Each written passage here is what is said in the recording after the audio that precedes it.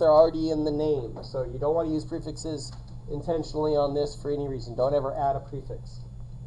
So we know that there are binary ionic. That's when it's got two types. And ternary is when there are more than two types. When I go to ternary, I do the ion sheet, and the net charge is 0. Well, net charge is 0 here too. So those are the ways I figure out what the compound is for ionic. Covalent and ionic. The next group of compounds that we will deal with a lot are called acids.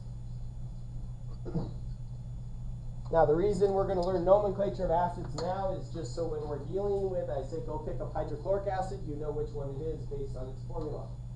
If you're going to pick up sulfuric acid, you need to know what it's called as well. So let's look at, for binary acids. For binary acids, acids always include an H in their formula. We will assume that everything that has an H written first is an acid. Okay? We will get to exceptions to the rule in the future, but everything that has an H written first is assumed to be an acid.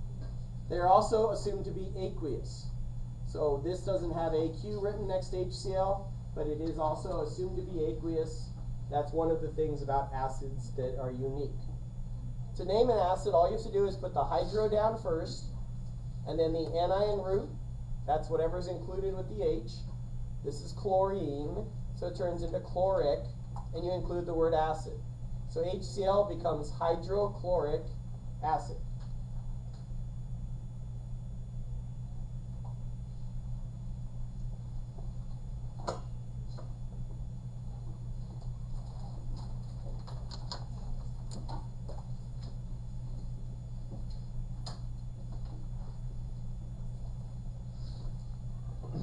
So whenever you have a formula that has hydro written first, you know it's probably an acid, and it probably is a binary acid, which means it's got two types of elements. For the next one, we've got hydrogen and sulfur.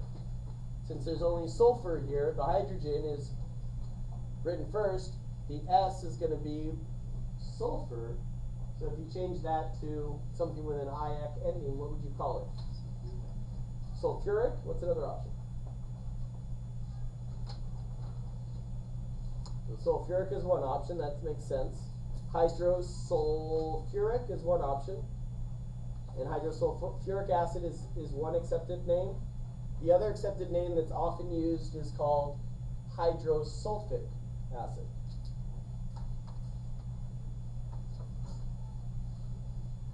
Now, I usually refer to this as hydrosulfic acid. Okay, it's more common in America. Okay. But hydrosulfuric acid does work. As long as you got the hydro first, you're safe. Okay. And the sulfur one is a weird one because of the, how do you end it? Do you end it sulfuric or sulfic? It's okay either way. The next one, HBr, has bromine in it, so this would be called what acid? Hydrobromic acid.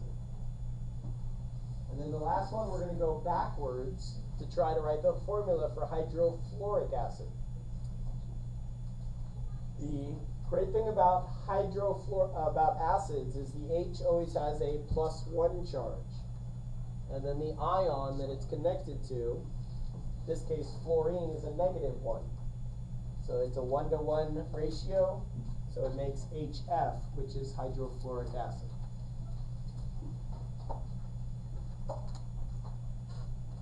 And I wrote aqueous here just to specify that it is HF as an acid. So whenever you have acids and you have binary acids, you use the hydro. You also include the word acid whenever you have an acid to make it really easy to distinguish them. Yes, sir? I'm still not understanding. Aren't they both gases, though? They are, but when they're put into a solution, they make an acidic solution. So the unique thing about this, we will talk about this here. This molecule here, if it's just floating around in the air, this is called hydrogen chloride. But if you put it into water, it becomes hydrochloric acid. Which, why don't you say? Because it's in a different phase, it does change its properties. As a gas, this is hanging out together, floating around. In the solution, these two pieces actually break apart in the solution. They what are called dissociated. And we'll learn all about that when we talk more about acids and molecules. Right now we're just trying to get a naming system so we have a name. But you're definitely right. I hear what you're saying. It is unique that this is a gas and this is a gas, and when they come together they make a stable compound that can be put into a liquid as an acid.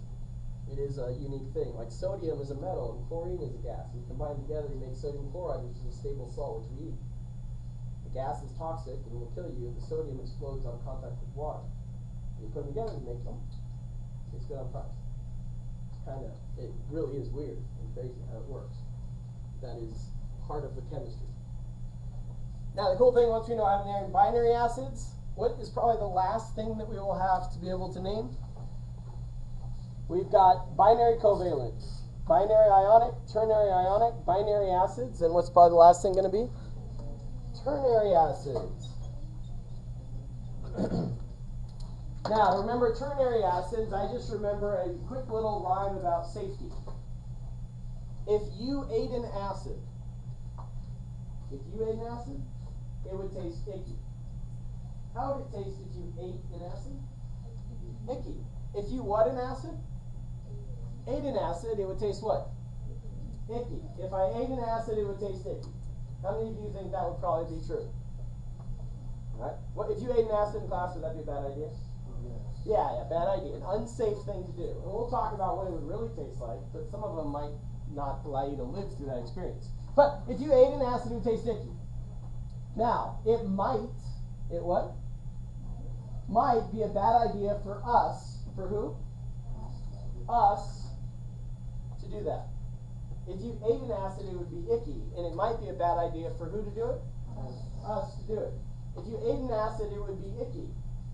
So it what? Might be a bad idea for who? Us to do that. If you ate an acid, it would be icky, and so it might be a bad idea for us to do that. If you ate an acid, it would change to icky, and it would change to us for the acids. If you remember that, you can name any ternary acid. So I remember 8 is icky, and then the other one is us, but whatever works for you. You might remember this one. You might be like, that might be a bad idea for us. I remember that. And then the other one is the opposite. The cool thing about this is every single name for ternary acids comes from a hydrogen combining with an anion. SO4 is the sulfate anion. SO4 is sulfate. So 8 would turn into what? If you ate an acid, it would be what? Icky. So the sulfate would turn into sulfic. And then it would end with the word acid. So you could call H2SO4 sulfic acid. And some of you don't like sulfic acid. You'd rather call it sulfuric acid. Sounds similar, right? So sulfuric acid is what is most commonly called. Sulfic acid would technically be correct, but some people would have issue with you if you did it as sulfic acid. Next one, let's look up ClO2 and use your green sheet for ClO2 because I don't even remember what ClO2 is right now. Yep. Do you not like the hydro for these ones? Very good.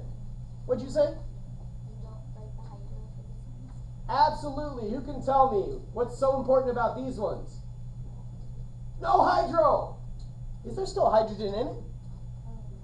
Yes. That's why it has the word acid. But no hydro. So if it doesn't have a hydro, is it going to be binary? No. It has to be ternary if it does not have a hydro. It's got to be no hydro. Look on the back of my sheet. No hydro. Look on the back of my sheet. Hydro. Huh. I can do it from the periodic table. Perfect. So ClO2 has got a really cool name. Anyone have the ClO2 yet? Chlorite? Chlorite. All right. So it chlorites ourselves. So chlorite would change to what? Chlorus. Chlorus. So this is chlorus because it might be a bad idea for us to eat an acid. It might be a bad idea.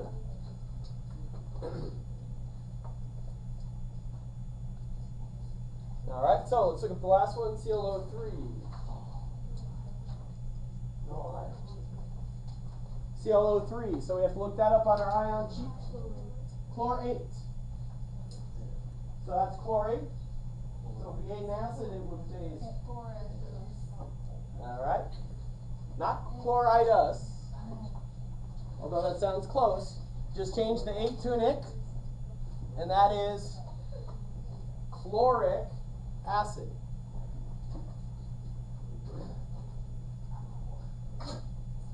As was pointed out earlier, hydrochloric acid and chloric acid are very different. Chloric acid has oxygen in it. Hydrochloric acid does not.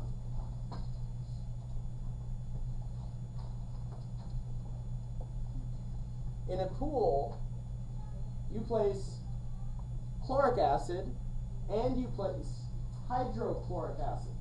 But if you mix them up, you can kill whatever's in the pool. Hydrochloric acid is also called muriatic acid. Crazy thing about us Americans is we call everything all sorts of different names. Like table salt, you usually don't refer to it as sodium chloride. Okay. So, the next one is going backwards. So going backwards, nitric acid. So you look at nitric, you go backwards. If it's ick, it turns into what? 8. So you look on your sheet for nitrate ion. You write out the nitrate ion. Make sure you pay attention to its charge.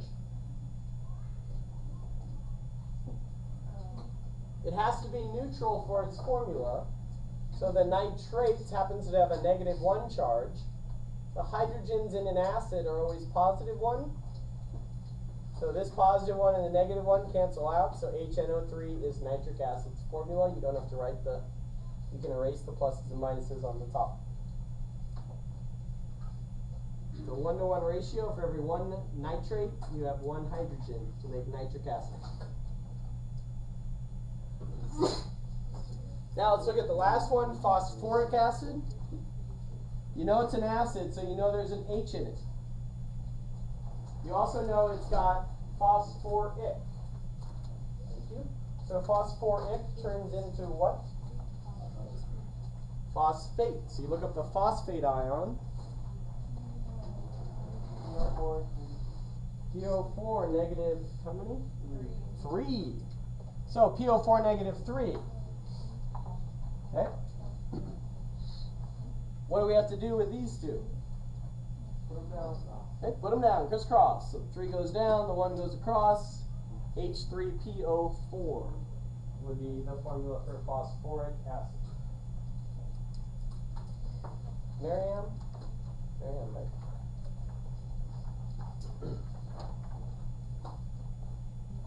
So that's how to do something like phosphoric acid. At this time, we're going to do a little practice with ternary ions. To do that, what I would like you to do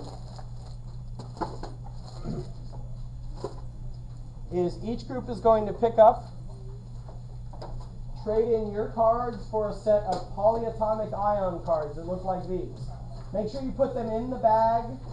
Keep them in the bag. This one set's not in a bag, which is not your fault. And switch them out with your salty 8s cards.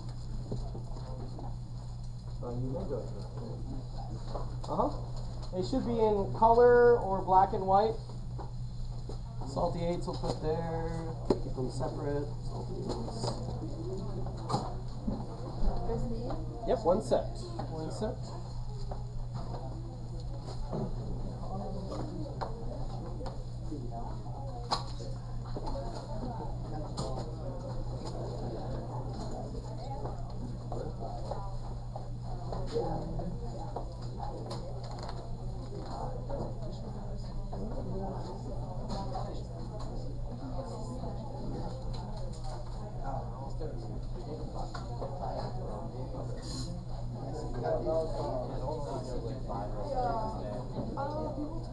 All right, on lesson number 22. Lesson number 22, we're going to play this similar to the salty 8 game.